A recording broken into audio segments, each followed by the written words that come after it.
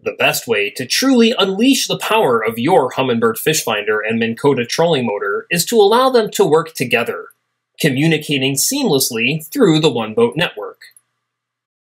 Building a fully integrated fishing network on your boat is easy and requires just a few simple components.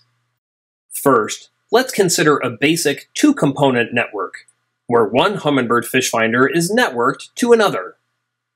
You'll need a Humminbird Ethernet cable to serve as the backbone of the network. Ethernet cables are available in a variety of lengths to suit any installation. If you are linking two Solix units, that Ethernet cable is all that you'll need, as it screws directly into the back of your Solix. However, if you are networking Helix units, then each Helix needs its own Ethernet adapter, which allows the Ethernet cable to connect to the Helix. Now, let's consider another simple network, one where an Ethernet accessory, like an iPilot Link system or a 360 imaging device, is networked to a single fish finder.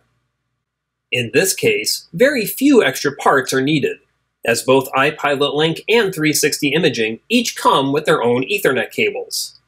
Just add an Ethernet adapter if you're connecting to a Helix. Now, a more comprehensive one-boat network frequently has more components. For example, on my boat, I have two Solix units, one Helix unit, an iPilot Link system, and a 360 imaging device. That's 5 network components. Anytime more than 2 components are to be networked, you'll need a 5-port Ethernet switch. The Ethernet switch serves as the control hub for your network.